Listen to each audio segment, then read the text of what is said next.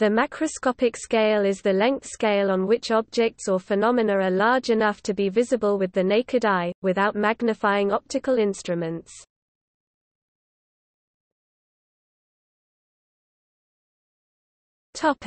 Overview. When applied to physical phenomena and bodies, the macroscopic scale describes things as a person can directly perceive them, without the aid of magnifying devices. This is in contrast to observations microscopy or theories microphysics, statistical physics of objects of geometric lengths smaller than perhaps some hundreds of micrometers. A macroscopic view of a ball is just that, a ball.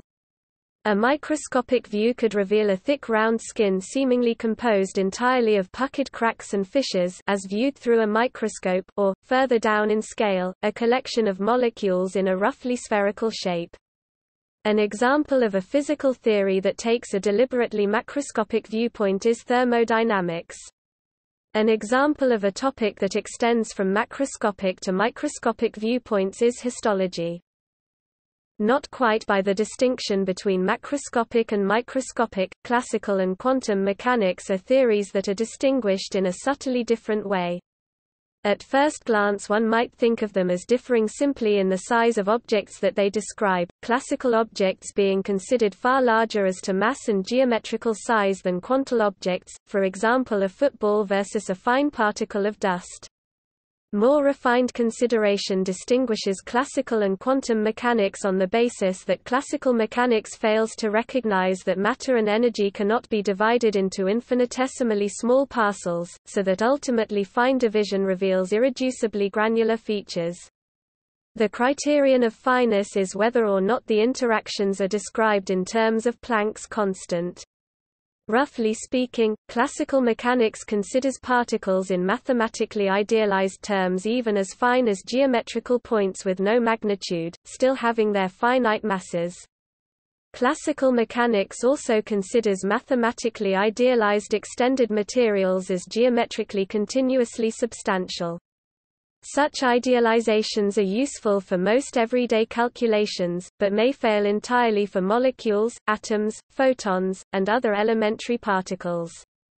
In many ways, classical mechanics can be considered a mainly macroscopic theory. On the much smaller scale of atoms and molecules, classical mechanics may fail, and the interactions of particles are then described by quantum mechanics. Near the absolute minimum of temperature, the Bose–Einstein condensate exhibits effects on macroscopic scale that demand description by quantum mechanics. In the quantum measurement problem, the issue of what constitutes macroscopic and what constitutes the quantum world is unresolved and possibly unsolvable. The related correspondence principle can be articulated thus: every macroscopic phenomena can be formulated as a problem in quantum theory. A violation of the correspondence principle would thus ensure an empirical distinction between the macroscopic and the quantum. In pathology, macroscopic diagnostics generally involves gross pathology, in contrast to microscopic histopathology. The term megascopic is a synonym. No word exists that specifically refers to features commonly portrayed at reduced scales for better understanding, such as geographic areas or astronomical objects. Macroscopic may also refer to a larger view, namely a view available only from a large perspective. A macroscopic position could be considered the big picture.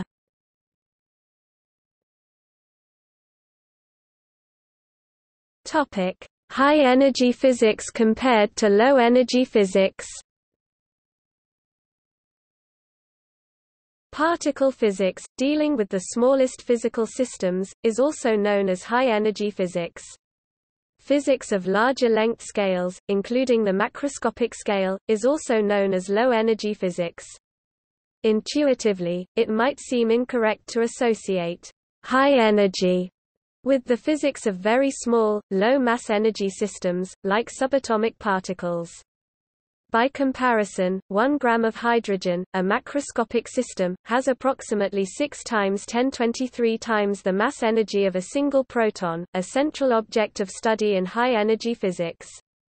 Even an entire beam of protons circulated in the Large Hadron Collider, a high-energy physics experiment, contains approximately 3.23 times 1014 protons, each with 6.5 times 1012 electron volts of energy, for a total beam energy of approximately 2.1 times 1027 electron volts, or approximately 336.4 megajoules, which is still approximately 2.7 times 105 times lower than the mass energy of a single gram of hydrogen.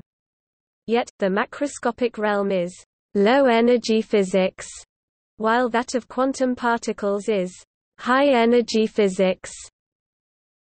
The reason for this is that the high energy refers to energy at the quantum particle level. While macroscopic systems indeed have a larger total energy content than any of their constituent quantum particles, there can be no experiment or other observation of this total energy without extracting the respective amount of energy from each of the quantum particles, which is exactly the domain of high-energy physics. Daily experiences of matter and the universe are characterized by very low energy. For example, the photon energy of visible light is about 1.8 to 3.2 electron volts. Similarly, the bond dissociation energy of a carbon-carbon bond is about 3.6 electron volts. This is the energy scale manifesting at the macroscopic level, such as in chemical reactions. Even photons with far higher energy, gamma rays of the kind produced in radioactive decay, have photon energy that is almost always between 105 electron volts and 107 electron volts, still 2 orders of magnitude lower than the mass energy of a single proton. Radioactive decay gamma rays are considered as part of nuclear physics, rather than high-energy physics. Finally, when reaching the quantum particle level, the high-energy domain is revealed.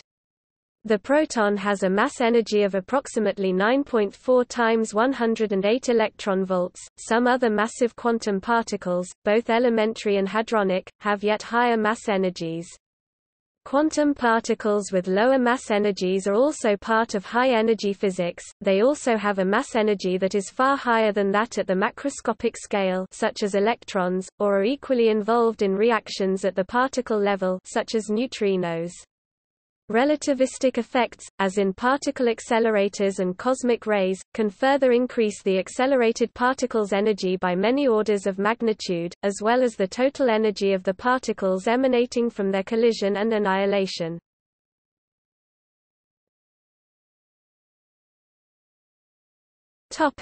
See also: